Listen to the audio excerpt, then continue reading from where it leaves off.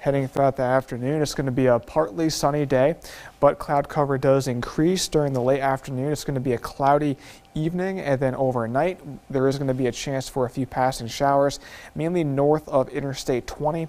That chance for rain will continue through the night, and then by around daybreak tomorrow, rain chances do end. A cold front will race through and dry us out, and the cloud cover does decrease quickly behind that front. The afternoon is going to be sunny, windy, and pretty mild. Today for those highs, mid-60s, so a couple of degrees above average. The winds do turn breezy during the late morning. It's going to be a breezy afternoon.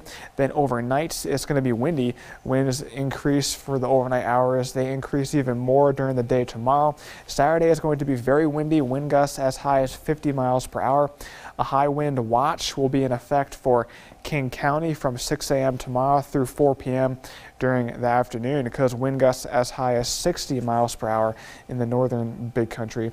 Relative humidity tomorrow very dry, so the combination of that dry air and that wind will make fire weather an issue tomorrow. Today 63 and partly sunny overnight. It does stay mild. May see that shower. It will be a windy overnight. Brownwood today 64 and a little bit breezy, so overall going to be a nice afternoon. Overnight cloud cover does increase down near 51 with a very small chance for a passing shower. And here's that 7-day forecast. Tomorrow, very windy, dry. That will make fire weather a concern.